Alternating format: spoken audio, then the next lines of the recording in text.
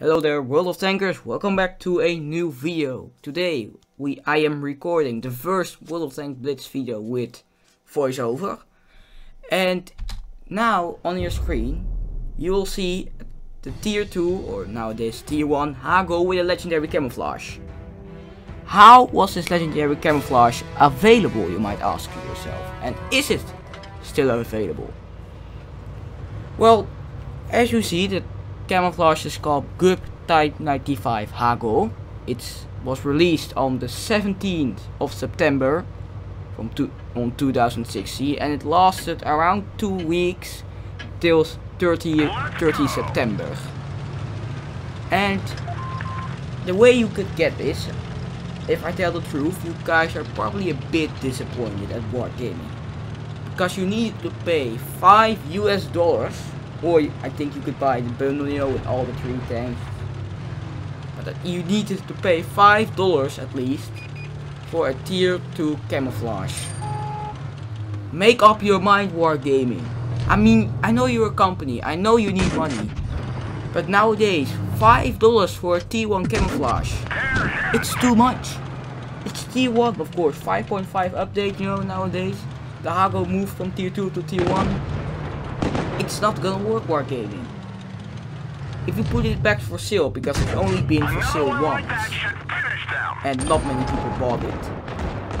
But again, if they want to sell it again, it should come at a very cheap price for gold, or maybe even a pop-up offer, or maybe even for credits. Because if you can give the Hetzer Cave and the Tiger Kuromori Mine all those tanks for free, why can't you give this legendary camouflage for free in an event, of course, you know? Not give it to every single player, but, you know, get, like, for example, the Panzer IV Gargoyle event, you know, get a few victories and you can get this legendary camouflage. You know, it's something, you know, that everyone will appreciate. It won't hurt anyone. It's not like you're releasing an Annihilator at tier 1. It's only a cool little legendary camouflage, because I like the look of it, seriously. It looks historical. I'm a big fan of the Girls in Panzer show, so I wouldn't mind getting this on my Hago, even though it's tier 1. Now, of course, this was 5 years ago, of course, because we are on a very old mines map. And not many people bought it. I only seen it once in the training room.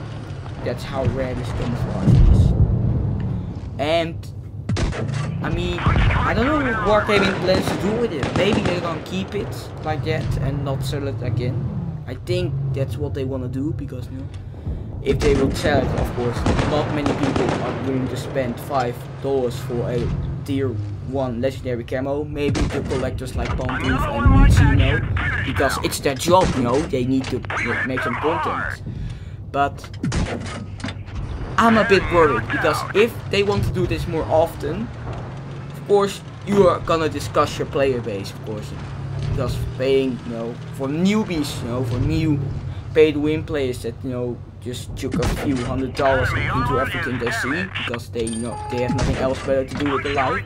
Sure, for them it's fun, you know, they get some extra cosmetic items. But for the free-to-play community, even though it's only a camouflage, and it's not that expensive, $5. It's, you know, it's not very nice to treat your players that way for such a small thing. And I think Wargaming should do something about this and re-release it into an event. Because, of course, we have the Panzer IV Gargoyle event, we had the Kunstpanzer event, and then now, of course, the upcoming VK 3801P event is coming. And, you know, why can't you give it back? Because I like the look of it. As I said, it felt historical. It looks accurate to the Golden Panzer series, which I'm a fan of. So, what are you doing, Wargaming? It's probably the rarest camouflage out there. Not many people have seen it. I only seen it once. And I'm hoping they're gonna bring it back, because it looks pretty cool in my opinion. Anyways, back to the game. Our friend Mumi finished off with a 2nd class, I think. Yeah, he did very good in his Type 95.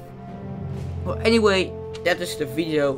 Hope you all enjoyed this small little packing time video about this event. And I'll see you all in the next one.